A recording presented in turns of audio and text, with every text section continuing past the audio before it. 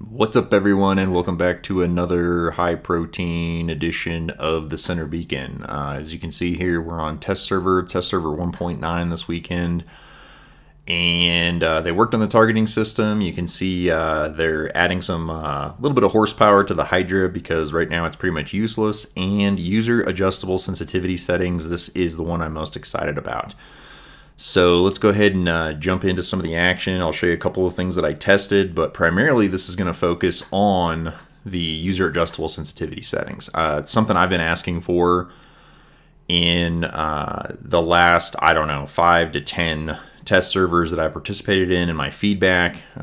They've been talking about this for a while, where people have had issues basically with the rate of speed with which you can turn, like I'm doing right here right now. For some people it's too slow, myself included. If somebody comes up behind you, if you want to quickly kind of like pan and scan the area, it's pretty slow. But the trade-off was in the test centers that they ran in recent months, they made the sensitivity so incredibly great that you couldn't really aim very precisely, because every time it just a slightest movement of your thumb on the screen, and you'd be all left and right of the target. And it was, for me at least, being a little older, not being quite as young as my sons, and having the outstanding reflexes and just ability to relate to games nowadays, I couldn't hardly use it. It was too sensitive. So I had been asking for this, and here it is. You can see you bring up the menu screen, there's the slider. It goes back and forth. What's great about it is if you like the way that aiming is right now on live, you can pretty much dial this thing down to what I have it set at right now, and it's pretty much just like live. So if you kind of take it towards the lower end there, your experience isn't going to change. That was one of the biggest things that concerned me, is that if they were going to give us a non-user definable increase in sensitivity, it was going to make it unplayable for some of us. Some of us like the way that it is, and others of us don't. So, I had been advocating for quite some time, every single feedback that I sent them, hey, look, if you're going to do this, do it right. Add user definable sensitivity adjustments, like pretty much every other game out there. You can dial things in to your personal preference. That's the only way to go. Finally, they listened. I was disappointed last weekend because test server did not actually, it didn't work. They had some technical issues. They had to cancel it. So this weekend I wanted to make sure that I got on there and put together just a little bit of a, kind of preview of what you're going to get. So that way, again, if you don't have time to play, if you're not on test server, you can kind of see what's coming. In that last clip there, you can see real quick, that was the Hydra. He had 2 of them. It was on a Fujin. And you can tell, even though I was in a light bot, it did some pretty good damage. You can see one salvo there hit me for, around 30,000 damage. So that's something else that's being, that they're rebalancing. Ever since they came out with the Hydra, it has basically been, I hate to say it, but worthless. Some people claim that they've had some success with it. I've never encountered it in any level of play that ever gave me much cause for concern. So hopefully, it looks like they've upped the damage and they've upped the rate of fire. So hopefully that'll give guys another option, and people who like that weapon, will finally be able to get their money's worth, because those things weren't cheap either. I think they cost workshop points maybe, like 7,500, something like that. I know that guys wasted quite a bit of resources on those, only to have them not be so awesome. So you can see here's a little mid-range I'm testing with the Tridents here. You can see some guys blinking in and out. I am unfortunately traveling currently. I am on 3G. Yes, that's still a thing in parts of the world. And it's not real good. Coupled with that is, I think the test server, according to some of my other buddies who were playing on it this weekend, I think it's a little wonky. It's not 100%. It's not as good as live. I think there are connectivity issues. I believe they mentioned something about it on Facebook. So I think it's part me and part them, but that's why you can see that flashing red X up there with the little connectivity symbol.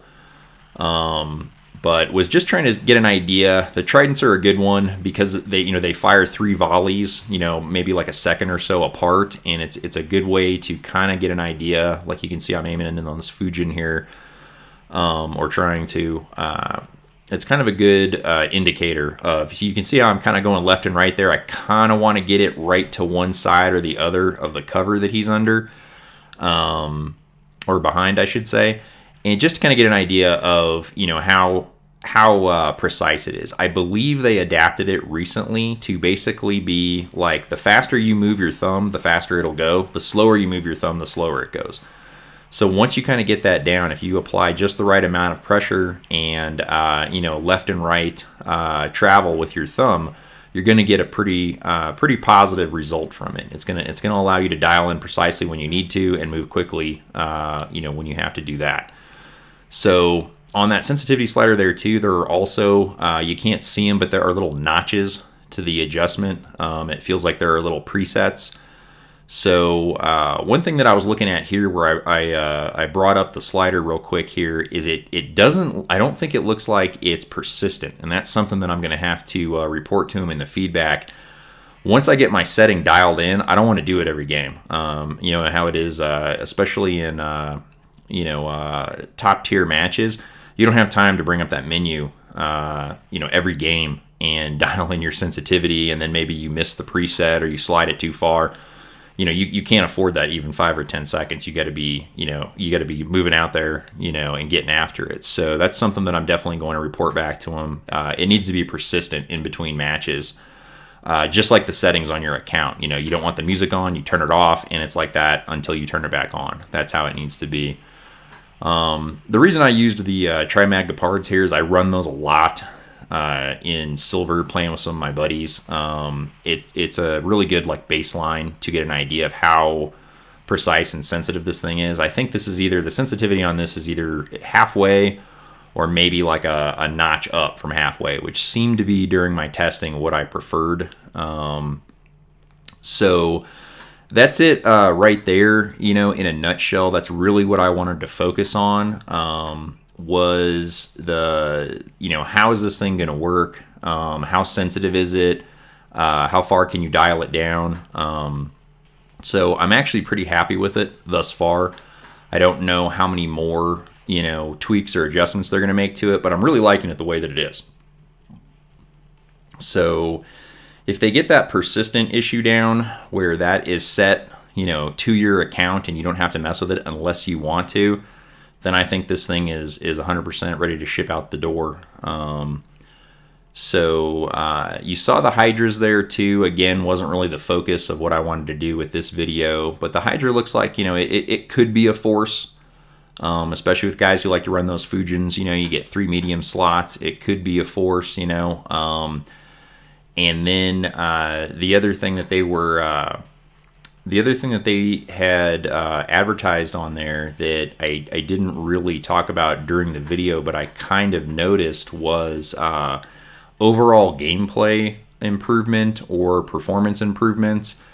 Sometimes we kind of, it seems like maybe we're just imagining, things that we're like, oh, my bot feels slower. You'll see guys say that every once in a while, in your clans and whatnot. But honestly, the game and the bot did feel more nimble to me. It felt a little bit more precise. Almost like there was less delay or lag between say input and response.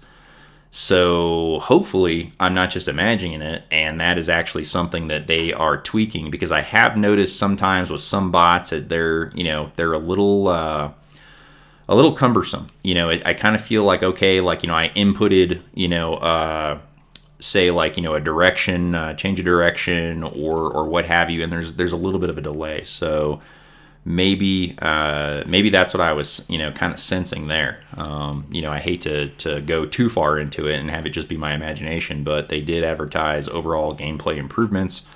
So hopefully that's one of them, because the Gepard definitely felt a little more responsive. That's probably the bot that I know the best, and I know how it feels and plays. But it definitely felt slightly more responsive, which is definitely a good sign. overall, they're kind of headed in the right direction. There's a lot of things they're doing that I'm liking. The user adjustable sensitivity is huge. I think the recent addition of selling weapons and robots back is huge, although, you know, not totally crazy about the implementation. And I think they're aware of it. You know, there are a lot of issues with that, especially with the, you know, having to have a weapon equipped on every robot that you have, when they should know that a lot of us have, you know, 10, 12, 15 different robots. So you essentially have to have placeholder weapons on each robot before you're allowed to sell anything. Not the best system. So hopefully they'll address that, you know, in the near future here. But, you know, at the end of the day, you can clean out some of your old junk, you know, stuff that you were never going to use. So, you know, that's again another positive step forward. And I hope they continue to keep making them, because some things they're doing, you know, again, if you've noticed with Matchmaker lately, there are a lot of tweaks, it feels like, being made to Matchmaker. And a lot of my buddies running the silver tier, or whatever you want to call it, non-maxed robots, kind of in the middle, you know, level 4, 5, 6, level, say, I don't know, 6, 7, 8, 9, 10 weapons type thing, kind of in the middle, kind of somewhere in between, like when you start out and when you know, max out. So, you know, I play a lot with those guys because they don't have maxed hangers yet, and there definitely seems to be almost like just a potpourri of what you get matched up against. Did I really just say potpourri? I guess I did. It's really kind of like every time I launch in you know, what we refer to as silver, it's you kind of just like you know, pucker up and cross your fingers, because you don't know what you're going to get. And half the time, it seems lately, you're getting near maxed robots. You know, you're getting near maxed weapons. And you know, I'm always up for a good challenge, but it feels like they have been tweaking things behind the scenes. I emailed them recently. I really just wish that they would tell us how Matchmaker works, or as close as they can get to it, and tell us what it's doing, you know, and why it does it, to give us, their paying customers, kind of a better idea of what we're in store for. But they flat told me no. I actually told them in the email, you know, don't bother to respond to this. I just want you to hear an opinion of, you know, a loyal customer, a fan, a supporter. You know, I do a YouTube channel focused solely around their game. I just kind of wanted them to hear my 2 cents on it. But, you know, unfortunately, it was the boilerplate response of, you know, we can't share that information. It's proprietary, so on and so forth, which, again, I've said in past videos, I totally get. But I tell you what, a lot of people, you know, you may be seeing this too in your clans and groups that you play with, but a lot of people, they're not real happy with it because it's confusing. So we're going to get into that more in another video. I know I keep promising that. I've got a couple actually planned coming up, but Matchmaker is definitely going to be one of them, and you're going to see some more opinion videos from me. I'm going to talk about seal clubbing. I'm going to talk about Matchmaker, a couple other kind of like the social issues, you know, if you will, regarding the game. So that's all coming up in the future. Really appreciate you guys liking and subscribing, and I will see you next time at the Center Beacon.